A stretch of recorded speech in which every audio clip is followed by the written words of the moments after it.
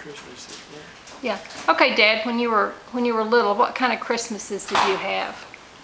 Well, normally we got together with my cousins. Sometimes it'd be our house in Bayport, sometimes it'd be the family in Eunice and family in Stillwater. And I don't think we ever got up to Duluth, but I think we could have had. And they always, Santa Claus always come and always made a racket when he came. He came on Christmas Eve, right? Christmas Eve, yes.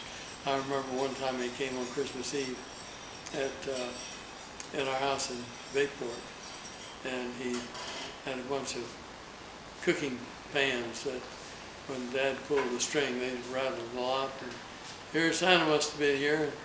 Yeah, okay, so we go look, we see the string going in from the living room into all the pots and pans, and says, well, okay, that's it. And another time we had Christmas in Stillwater, my cousin Eunice.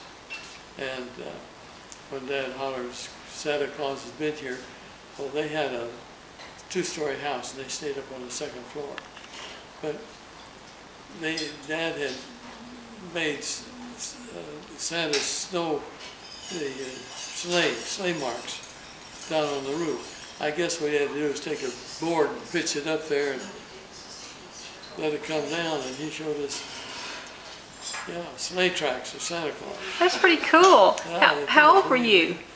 I don't know. We weren't in school yet. We were still youngster kids. So how long did you believe in Santa Claus if your dad was doing all those great tricks? Well, I guess for quite a while. I don't remember when we got away from believing in Santa Claus, but I think we still did when we started school and got it for That's pretty cool. And what did y'all do for New Year's? Did you do anything special? Boy, at Christmas we always had lutefisk. Oh yeah. Swedish fish. But, nobody really liked, I guess, but everybody ate it. And that's the fish that you have to it soaks in lye and you have to... Yeah, because they have to catch it early. They I don't know what they do to preserve it, but you soak it in water for quite a while and get the lye out of it so you can eat it.